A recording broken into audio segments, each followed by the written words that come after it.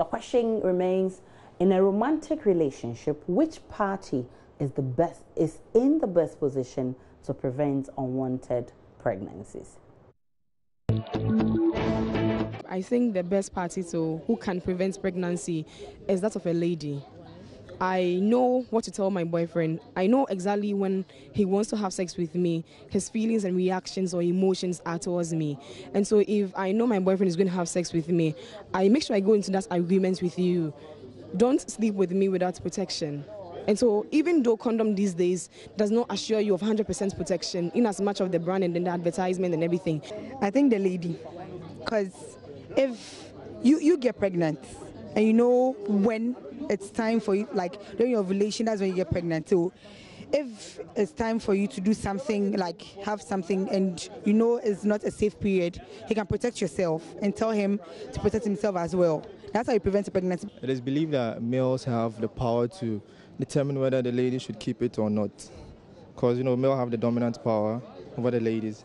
But then once again, the lady can also decide to keep it or not. In my view, I think the male have the ultimate power to, as in comment as to whether they should keep it or not.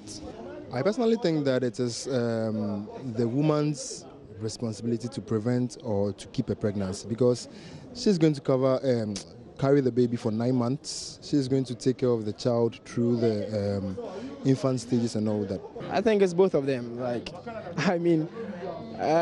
Even the process of making the baby is supposed to be an agreement between both the couple. Both of them. So to prevent it, it's also supposed to be both of them. It can't just be one man decision. It's supposed to be both. Okay, so whether it's the lady or the gentleman or both, let's check out what you say. The debate continues on Facebook. Cobbs Lanko says Africans like talking about sex too much. Are you sure?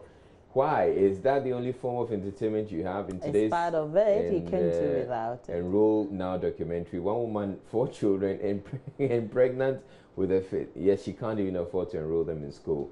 What is it with this indiscipline? Can't we provide condoms as part of health insurance or other forms of protection and stop talking about sex every day?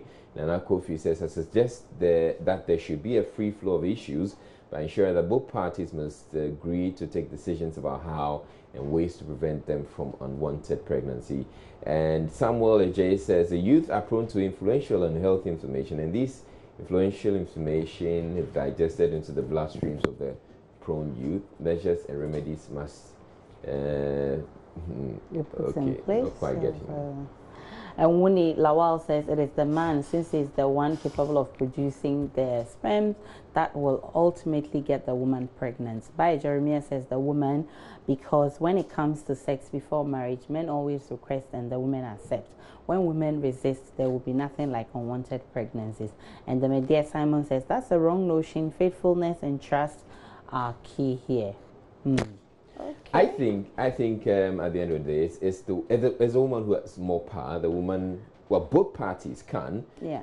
And the woman can decide that she goes on a permanent method or long-term method. Yes, but when it comes to there are other methods that needs the man to be involved. So I believe it's a two-way thing. You agree on which way you want to go, and it works out. All right. So.